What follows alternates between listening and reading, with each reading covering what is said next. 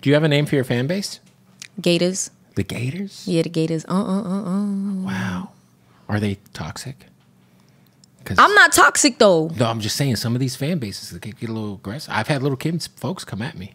They're pretty crazy. I'm not gonna front though. They might go crazy on you if you like the Gators. Yeah, if you growl at me, they gonna growl back. What does that mean? Oh, like.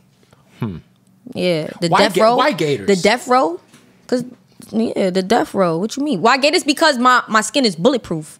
So I'm big Gator. It just came about. I did a freestyle on a platform. Shout out to I-95. I did a freestyle. Shout out to those guys. Bars on I-95. I was like, 2020, I ain't giving out no favors. My skin bulletproof, nigga. I'm big Gator.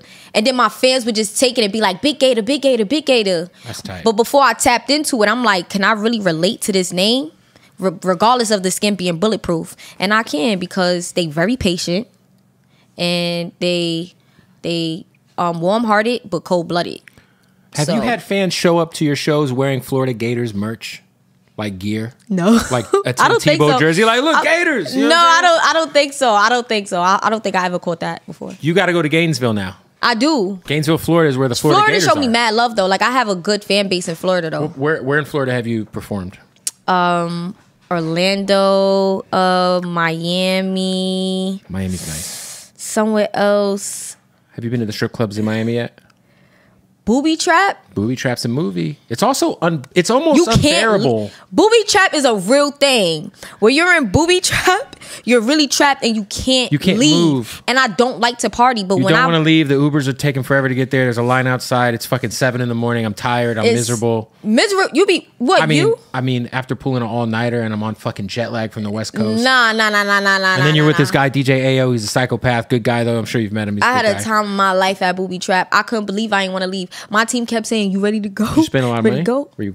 Oh no, I didn't. No, I don't do those type of things. Did you eat? Did I? They got food at Booby Trap. I don't remember. They got some of the best strip club food in the country is in Florida, Miami specifically. G5 has great wings. Uncle Trick made sure he fed me when I came out there. His food was really Trick good. Daddy fed you? What did he cook? Because you know he got a spot. I didn't know that. Yeah, he got a restaurant. Was it good? It's called Sundays with Sunday Eatery. Sundays I just Eatery. remember I think he was on Cribs or some show cooking some wild shit. Do you remember that? Yeah, he shouted me out. Shout out to Uncle Trick. Florida like pancake thing he was cooking. Nah, I had some turkey wings. Turkey wings? Did I? Was it turkey? Yeah, I had some turkey wings. Are those bigger than chicken wings? It was fire. I've had a turkey leg. I've never had a turkey wing at like a restaurant. Turkey? No?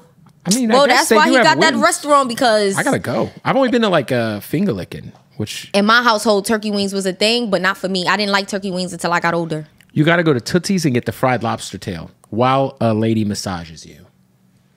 They have non-strippers there. What type of freaky eatery is that? No. It's Tootsie's. Tootsie's is a legendary strip club. You know, Drake said I'm in Tootsie's getting shoulder rubs. I've never been there. So Tootsie's, they have dancers, and then they have literal, fully clothed lady like masseuses. So like someone's auntie is in there.